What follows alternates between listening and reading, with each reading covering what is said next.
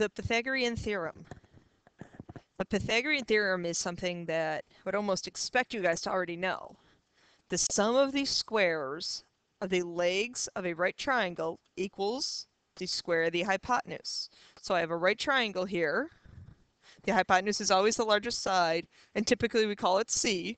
So the sum of the squares of two legs. So A squared plus B squared equals C squared. There are many, many, many proofs of the Pythagorean theorem. In a later chapter, once we learn about area, we're going to see one of our precedence proofs of the Pythagorean theorem. For now, I'm going to prove it using stuff that we've already seen. And I'm not going to do this in a formal two-column proof. I'm going to do it more as an algebraic proof, justifying every step with algebra. So the first thing I do is I dropped down my perpendicular, my altitude from to the hypotenuse. And we know that that altitude then splits into two pieces. Where those two pieces, or where our legs of our right triangle are the geometric means. So our legs, A, is the geometric mean between the whole hypotenuse and the little piece that's adjacent to it, E. So I know A squared equals C times E. A similar equation I can set up is B, the other leg, is the geometric mean between the whole hypotenuse and the piece that's adjacent to that leg, which is D. So B squared equals C times D.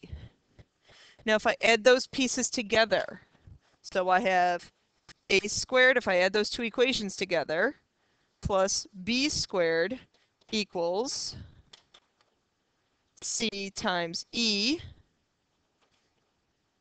plus C times D. I just added this equation and this equation together. Now look what happens. I already have part of it. I already have A squared plus B squared. I have a C in each one of those, so I'm going to factor that out. C, E plus D. What's E plus D though? The segment length of E plus the segment length of D is equal to C. E plus D is equal to the whole hypotenuse, which is C. C times C is C squared.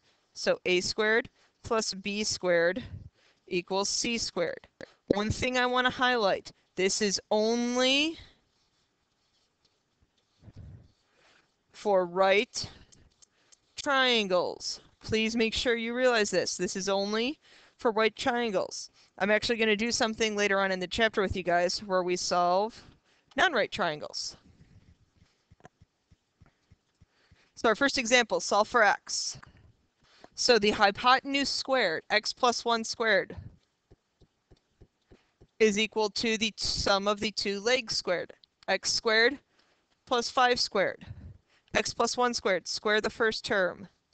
1 times x times 2,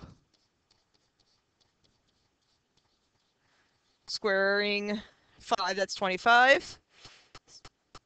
If I subtract x squared from both sides, the x squareds go away. So I have 2x plus 1 equals 25. If I subtract 1 from both sides, x is going to be equal to 12.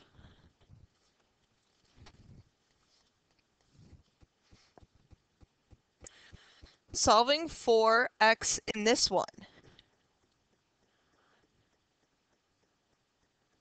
Interesting. Think about this one. I have two right angles. It's a trapezoid, and I need to find one side of the trapezoid.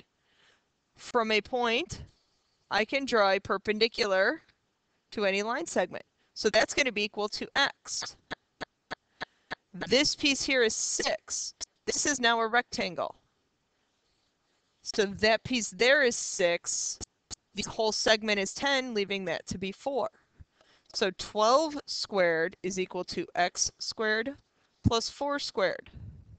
12 squared, 144 is equal to x squared plus 16. Subtracting 16 from both sides, I get 128.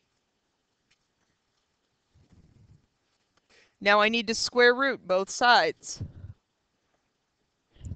Again, we're talking about length, so we don't worry about the plus and minus. The square root of 128 simplifies into 8 root 2.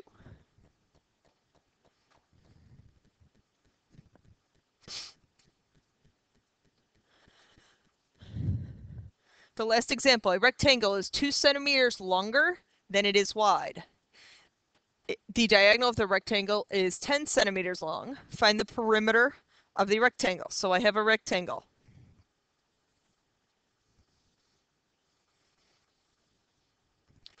The rectangle is 2 centimeters longer than it is wide. So that's x plus 2. The diagonal is 10. Again, I have a right triangle happening there. So 10 squared is equal to x squared plus x plus 2 squared. 100 is equal to x squared plus x squared plus 4x plus 4. So then I get 100 equals 2x squared plus 4x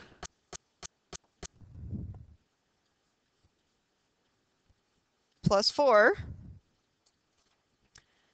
I get one side to be 0, so I subtract the 100 over.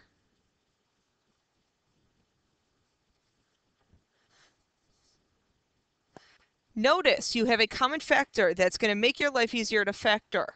Factor out the 2.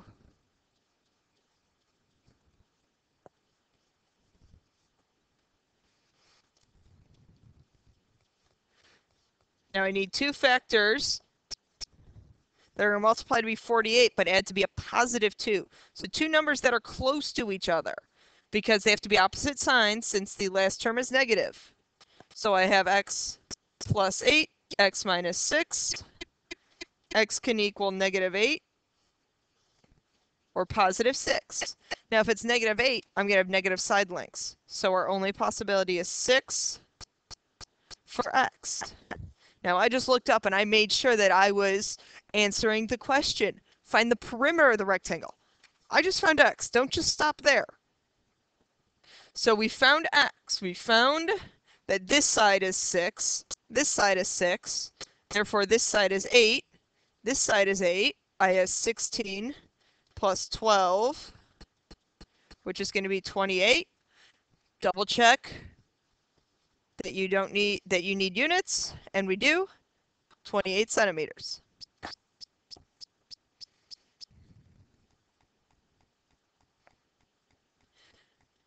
There are your lesson questions for the day.